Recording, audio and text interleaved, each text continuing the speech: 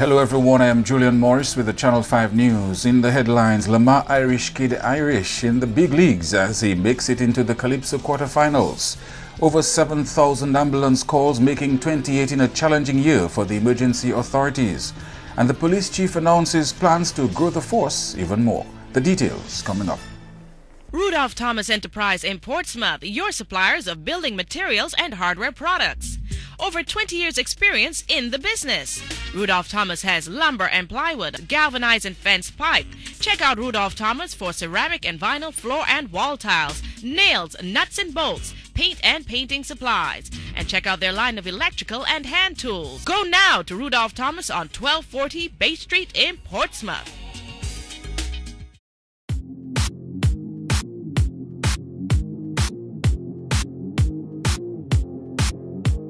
First stop in the news, his 4 years as junior Calypso monarch have prepared him well as Lamar Irish Kid Irish from Portsmouth is now in the big leagues with the heavyweights of Calypso. Andrea Louis reports. The former junior monarch was successful in moving past the eliminations round of the Calypso competition with his song, Hang On To Your Dream.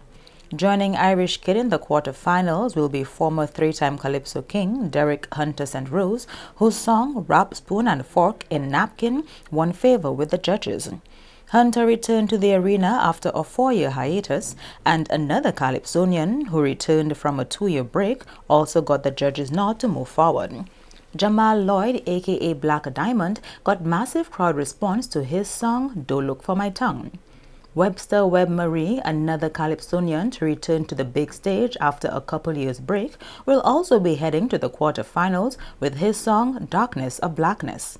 Other veteran Calypsonians who have made it to the quarterfinals are Raymond Vigilante Vigilant with Follow the Leader, Steve Williams aka Triumph singing Thank God for Skero, Andre Mask Eruption Joseph with his rendition Wannabe, Wilfred Peltier, the Intruder, singing Walk with Eyes Closed, Dave Soulpuss Pascal with his song Wind Blow, Time Go. The youth will also be well represented with the likes of Fael Healer Lander singing Hope Must Survive. The ladies are not to be left out as Claudine Big C Charles will be at the quarterfinals with her song Bikini Flavor. Danian Joseph, stage name Danyan, wraps up the 12 selected as his song Holy Country has advanced him to the next round.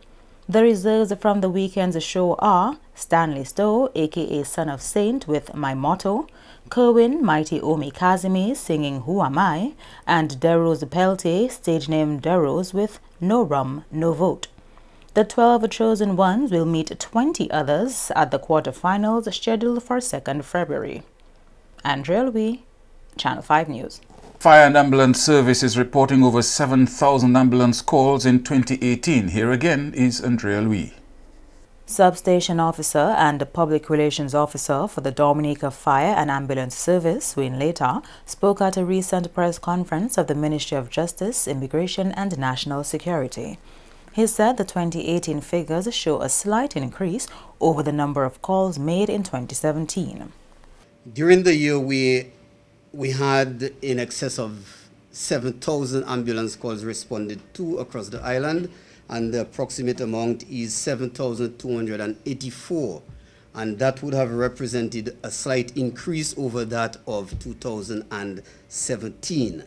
We also had 187 fire calls responded to, and those calls were from statistics from all over the island, which included the various stations. Later says 2018 was a challenging year for the department, but despite the hiccups, they were able to complete a number of training sessions. We also had fire prevention activities, and those fire prevention activities were carried out by the Fire Prevention Unit. And in 2018, whereas we had a slight decrease in the amount of activities that we conducted at the Fire Prevention Unit, but we saw that quite a bit more work in terms of the persons that were affected by training, that increased. And as a matter of fact, we trained approximately 2,335 persons in fire safety and first aid during the year. Plans for 2019 include the continuation of the first aid certification program in secondary schools. That program actually, it was planned by the Israel, and the fire service is part of that. And we have been going to the high schools and training the performers in first aid and CPR response, and they're being certified in that area. In the year 2019, we'll be moving to the schools in the Roseau area and also Castlebrush and Granby secondary schools. According to Later, there were 70 accident calls in 2018. The Roseau Fire Station responded to 44 of the 70 calls. The Commonwealth of Dominica Police Force about to see another increase in its numbers. The plan is to grow the police force beyond its current 500 officers.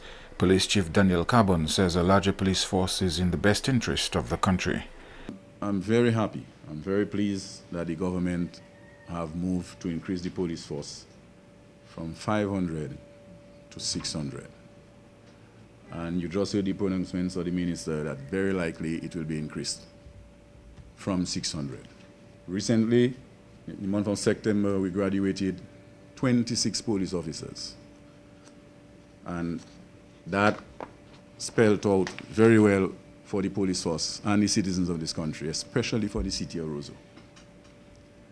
Because we've been suffering with the lack of manpower and the presence of uniformed police officers in the city, and island-wide as well. But you'd have noticed since September, there have been a lot of police officers, uniformed police officers, in the city of Roseau. Carbon says the increase in numbers means an expansion in the rank structure within the force. With that increase, there is also an increase in the rank structure. The government have moved to increase the rank of inspector by 2.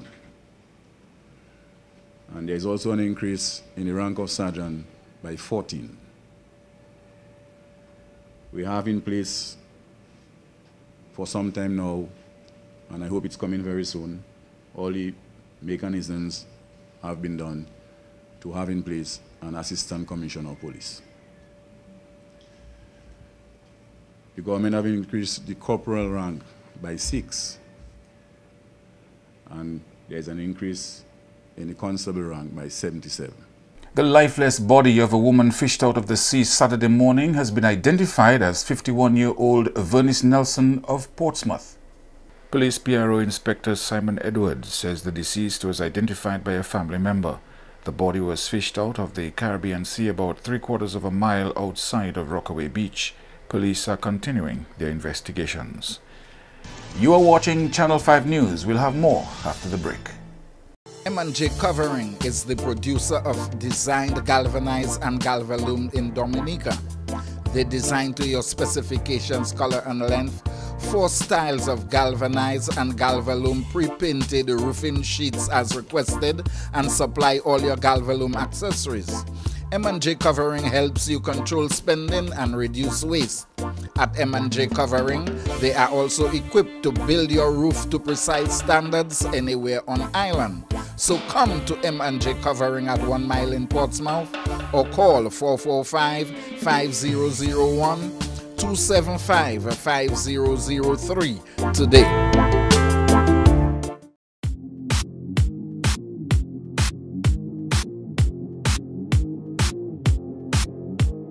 An 18-year-old male of Wesley has been charged with murder. Police say the young man, Glentis Baptiste, was charged after his uncle died from injuries sustained from the impact of a concrete block. The Commonwealth of Dominica Police Force has concluded investigations into a homicide and has charged Glentis Baptiste, male 18 years of Wesley, with murder of his uncle Palmer Philip Belsuge, male 54 years of Wesley. The deceased Palmer Belsuge was struck with a concrete block by Baptiste on Friday, the 21st of December 2018 at Wesley, and was a patient at the Princess Margaret Hospital until his death on Wednesday, the 2nd of January 2019. The Ministry of Health and Social Services reminding Dominicans of their collective and individual responsibility to discourage alcohol and drug abuse among young people. The Minister's admonition comes as activities are being rolled out to mark Drug Awareness Month. Some of these activities include drug symposiums, exhibitions, and Don't Drink and Drive campaigns. The United Nations Office on Drug Control saw the need for developing a balanced, multidisciplinary, evidence-based approach to the drug problem because of the increasing complexity and adverse effects on health and economic activities. In this regard, the Hemispheric Plan of Action on Drugs has been established as a guide in facilitating the reduction of drug abuse. To date, this plan of action reiterates boldly our country's continued commitment to further the progress of drug reduction, considering gender, age, and other cultural issues. This year's Drug Awareness Month program features 2 awareness walks and rallies in the towns of Portsmouth and Roseau, and will be held in collaboration with the Youth Division. Other activities include a grand exhibition featuring the work of several departments, which takes place at the Public Service Union Building and at the Marigot Public Library. There will also be 2 Don't Drink and Drive campaigns, one at Poncase and the other at Roseau. The Ministry of Health and Social Services will continue its drive on educating and empowering individuals on the misuse of drugs. However, as a nation, we should be mindful and remember that it is also our collective and individual responsibility to curb the trend of alcohol consumption and the use of other drugs among the population, especially our youth. According to the World Health Organization, more than 3 million people die each year from the harmful use of alcohol. Alcohol abuse is responsible for 22% of all suicides. The theme for Drug Awareness Month is Youth, Let's Talk About Alcohol and Other Drugs, a conversation that could change your life.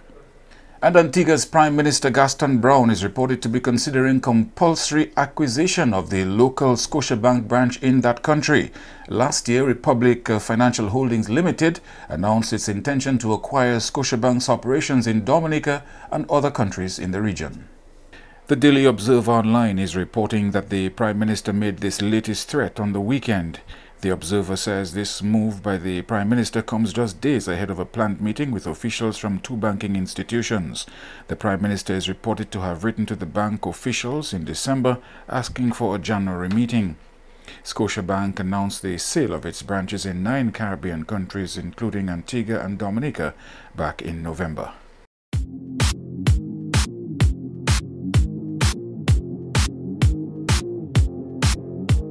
To end the news, a look again at the headlines. Lamar Irish Kid Irish in the big leagues as he makes it into the Calypso quarterfinals. Over 7,000 ambulance calls, making 2018 a challenging year for the emergency services. And the police chief announces plans to grow the force even more. Feel free to contact us at news@marpin2k4.com. You may access our past newscasts on our YouTube channel. On behalf of the production team, I am Julian Morris. Thank you for watching. Join us tomorrow.